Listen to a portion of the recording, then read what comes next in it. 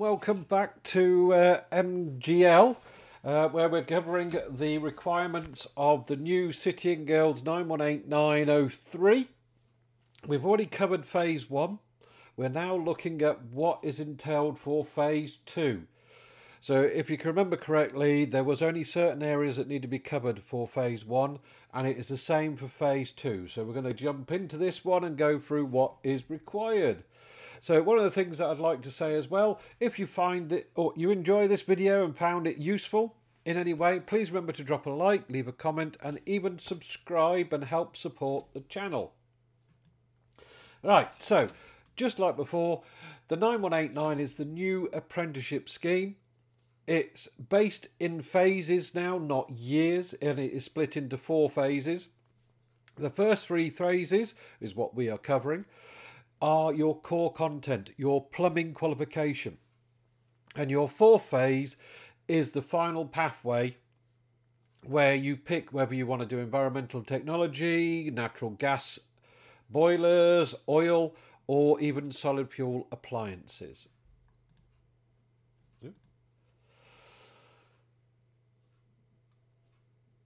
When it comes to the assessments, just like before, sorry, I caught myself out there.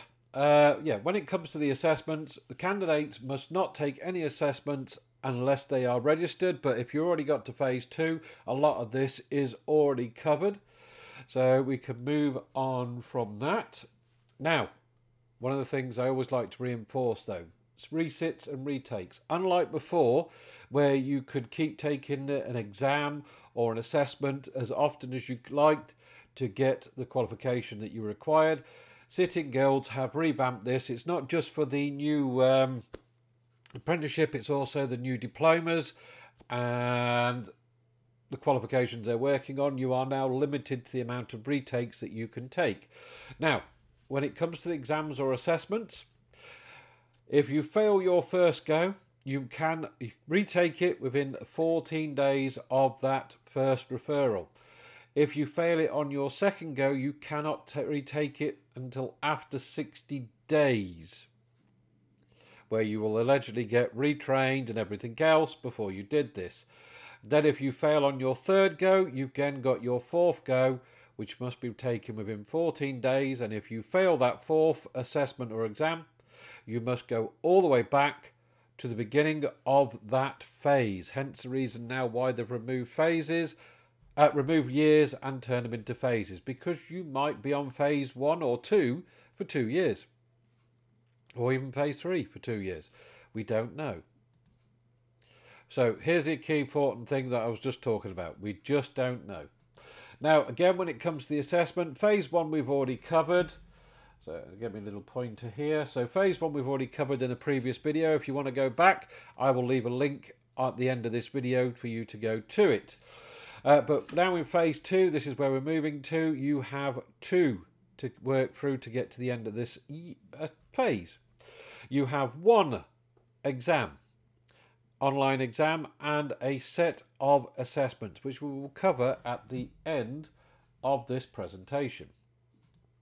Right, what do you need for this part of the course, this phase? You still need book 1, but you also now need book 2 from the City and Guilds. These are both very important books. You do need these books, so I do say buy them. You can get them from Amazon or any good bookstore, or even direct from City and Guilds. The college I work for at the minute, they sell them in their shop. So I tell all my students, all my apprentices, to get these books. They're very important books. Also, at this level, you will need your water regulations. Again, can be get from Amazon or direct from the water undertakers, RASP, and they can order them directly. And again, though, in our shop, they have copies for sale. Right, so phase 2 or year 2, fingers crossed, hopefully you haven't been put back. We finish off science. Now, in phase 1, you did a few set areas of science. This is the last parts of science. So there's a few areas that you've got to cover, but you will finish off science for phase 2. You will not be carrying science over to phase 3. Cold water, you're not covering again. We covered a small bit of cold water in phase 1. we're only covering a couple of parts. As you can see, phase 1 would have covered part 1, but 2, 3 and 5 are covered in phase 2. The rest is covered in phase 3. So again, for the tutors out there, don't go mad and think, oh yeah, it's easy, we'll just teach them everything there is to know about cold water. No, you will ruin them for the exam. You won't cover it all anyway, because you've got limited time to do this. So bear this in mind, you only need to cover what's on this section. Same with hot water. We'll finish off a few bits on hot water. Where it says the 1 though, we did cover a bit of 1, but we covered 1.1. We're now finishing off 1.2 to 1.12. And then we'll cover 2 and 4. But again, whatever we've missed out will be covered in phase 3. Central heating, we're only covering the 1 part. We're just finishing learner outcome 1, which is 1.2 to 1.13, because 1.1 was covered in phase 1. So again, we're only taking a small chunk of this. We're not going mad. So don't go mad when you're teaching this. Just focus on what needs to be learned because of the end on exam and end on assessment. We go into rainwater systems now, but again, we're only covering a small segment of this in phase 2 because the rest is covered in phase 3. So 1, learner outcome 1, learner outcome 2, and learner outcome 4. The rest will be covered in phase 3. Now, sanitation, again, don't go mad. Don't think, yeah, I can just blitz through all the sanitation. I don't have to worry about it. It's a lot of information. They've got an exam they have to pass. If you tell them everything, they'll just confuse themselves. Just stick with what is required. So you'd need learner outcome 1, learner outcome 2, and learner outcome 4. The rest is covered in phase 3. And as I say, don't go mad. Don't try and cripple them because they've also got little bits from phase 1 that they've done. So bear that one in mind. When it comes to the end on assessments, you have to, as I've said, you've got the end on exam, which is 0 to 1, and then you've got the phase 2 assessments.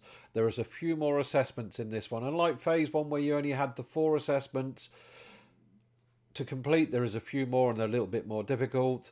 In phase 1 you had the health and safety and the phase 1 end on exam to complete. On this one you've just got the 1 exam, so everybody is happy. So the exam itself, it is 75 minutes in duration. You've got to get approximately 60%. Remember, approximately, it can change depending on how well people have been doing that year in the exam. They may increase it, they may decrease it. It all depends on what your city and guilds are saying. Now, you've got 50 questions, 75 minutes to answer them. You can see on here already, scientific principles. You've got 1 question, understanding properties of materials. 2 questions, understanding relationship between energy, heat and power. 2, understanding the principles of force and pressure in relation to plumbing and heating. And then 2 more in understanding principles of electricity in the plumbing industry. Now this is basic electricity. We're not going mad because main bulk of electricity is covered in phase 3. 10 questions cold water, 10 questions hot water, 13 questions on central heating. But if you've gone mad teaching central heating, you will confuse them and they will struggle. Rainwater, they've got 5, and sanitation, they have 5 questions, which gives you that grand total of 50 questions. Be sensible, use this as a reference guide for when you're doing prep for the exam. There are mock tests that City and Guilds do let us show, but they are very basic. Maybe try and make some of your own if you're a teacher. I've personally made a few up myself just to try and push them a little bit, but it's only on the core bits that are covered on this screen here. Then we have the assessments themselves. Now these are bigger assessments. You've got 16 to 18 hours to complete these. If you do not complete them in this set time, you are failed, and then you have to retake them in 14 days.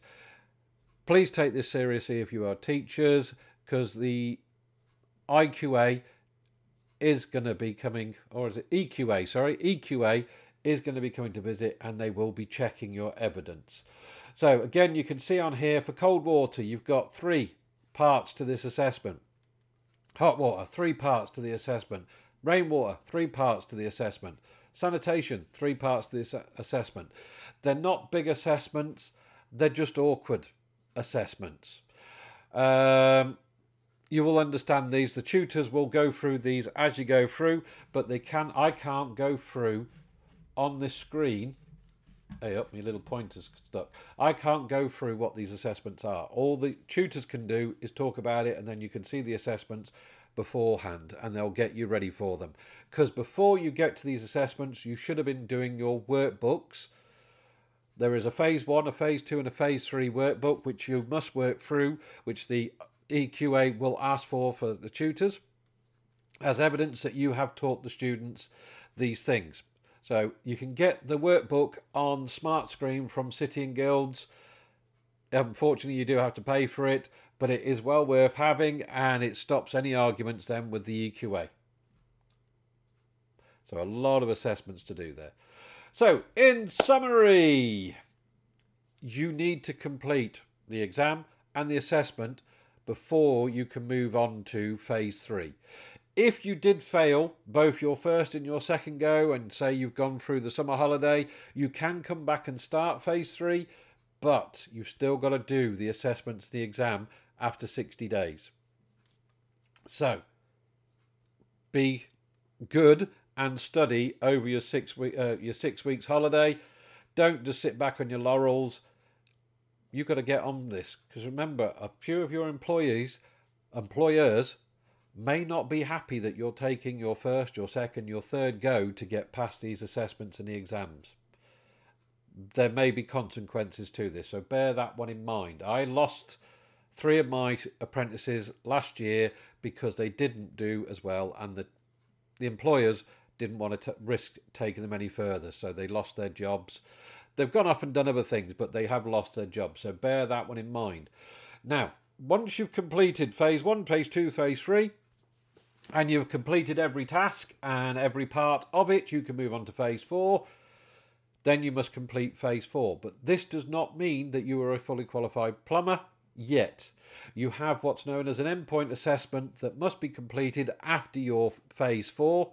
This is done by an independent assessor. It's like an ACS. So if you speak to your tutors or your employer and ask what an ACS is, if they work with gas, they'll know. It's an assessment where it proves that you are competent. It is not done by your tutor, your teacher, so you can't think, oh, he's all right, he gets on with me, he'll let me through. This is a completely independent assessor. They are checking that you have been taught this and that you do have the skills to call yourself a plumber. But once you qualify, you will be a fully qualified plumber. You will have your water regulations, you'll have your unvented certificate, and if you've done the gas safe bit or HETAS or off-tech, you will have the relevant registration for that. Okay. So that ends it. So if you have any questions, please leave them in the comments below. And if you have enjoyed this and found this video helpful, please remember to drop a like, leave a comment, even subscribe and help support the channel. Thank you for watching, and I will catch you in the next video. Bye bye.